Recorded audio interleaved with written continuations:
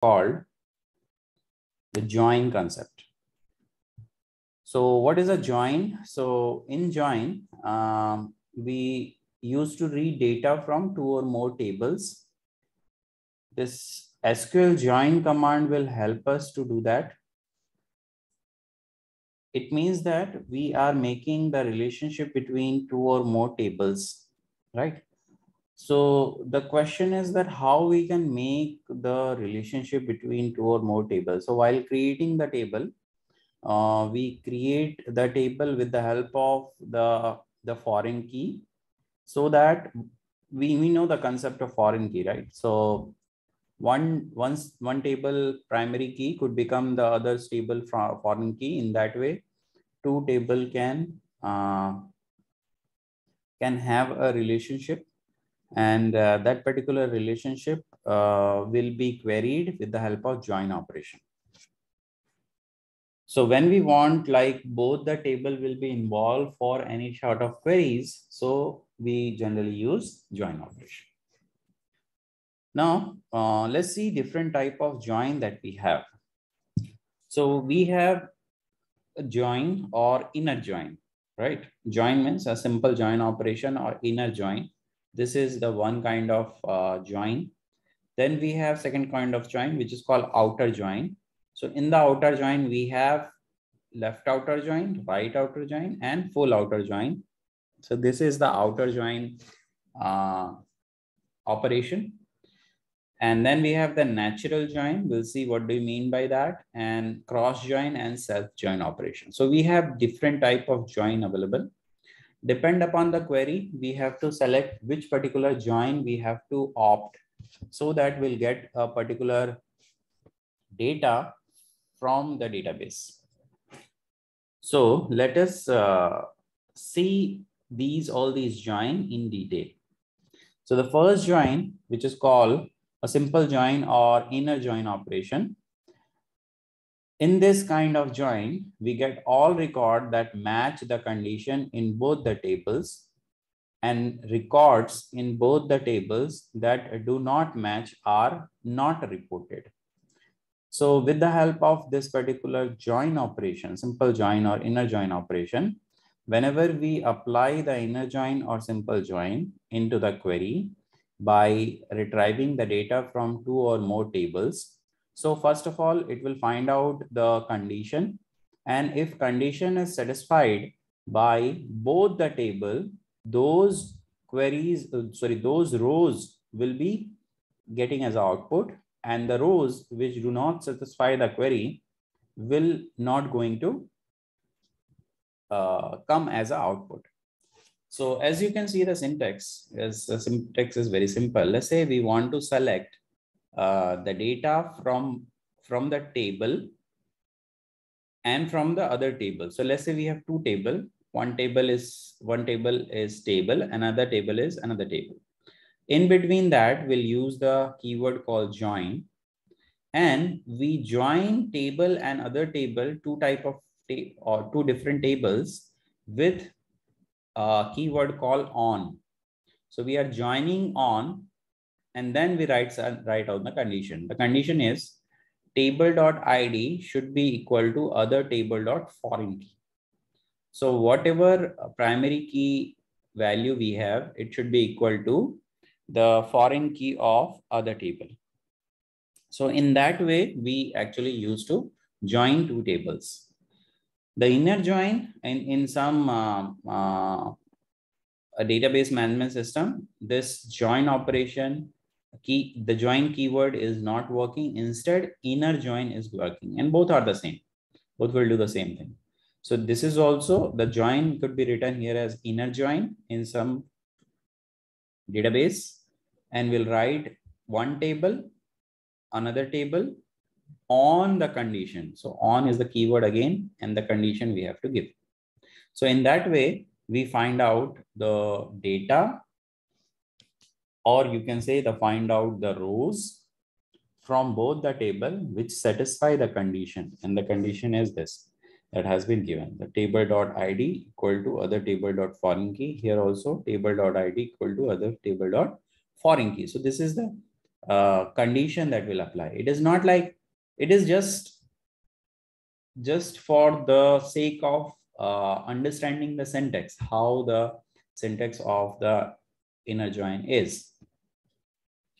It is not like this should be the condition always. You can put the condition according to your need. So we'll see that also with the help of examples, many examples. Now the second type of join comes under the category of outer join. Now what do you mean by outer join? So the outer join retrieve either the match row from one table or all the rows in the other table or all rows in all table. It doesn't matter whether or not there is a match. Now outer join says that in spite of the match, it will get some output. If you are matching the condition, then it is okay.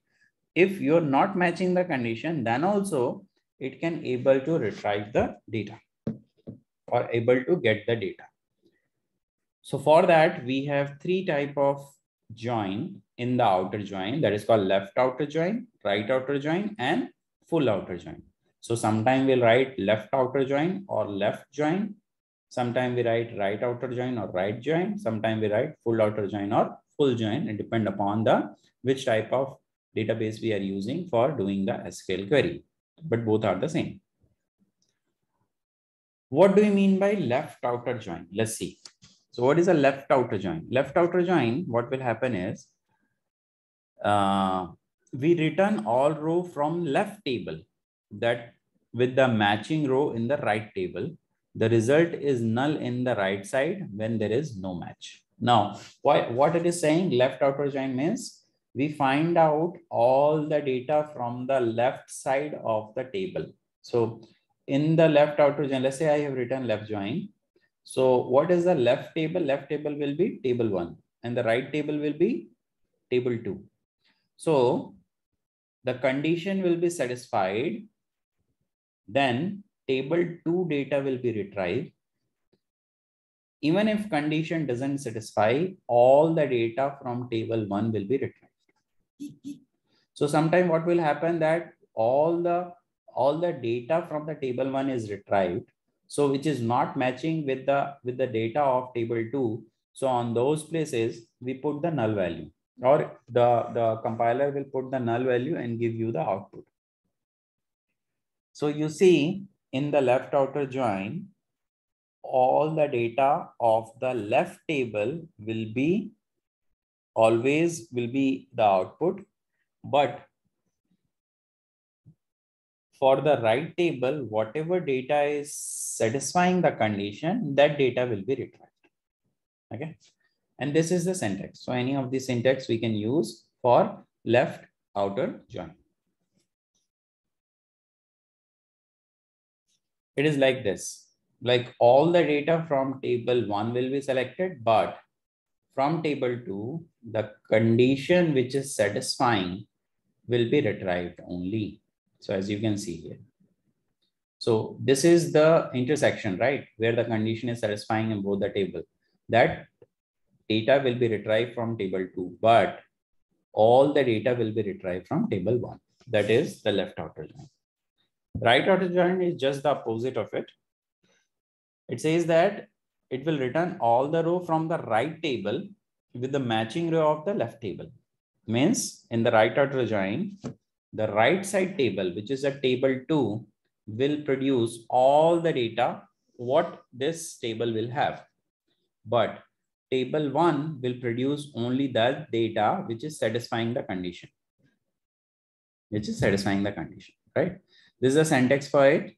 So select will use the column names from table 1, right outer join, table 2. It means that table 1 and table 2 has joined together with right outer join on the condition table 1 dot column name will be equal to table 2 dot column name. So there is some condition that will apply.